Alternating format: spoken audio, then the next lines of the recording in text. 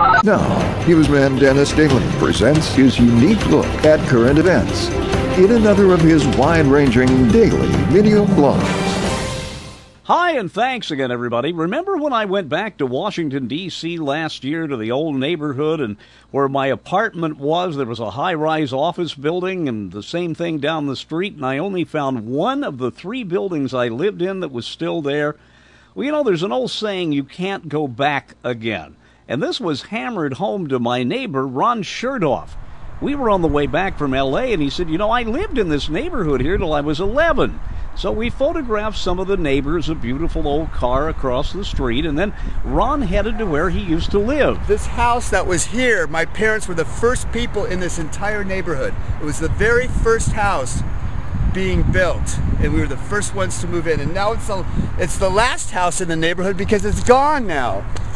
What a shock. It's just an empty lot.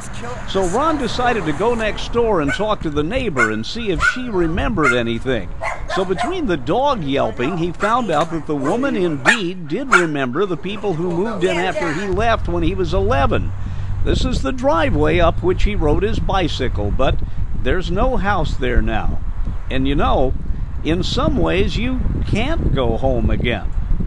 I'm Dennis Daly with your Daily News Update.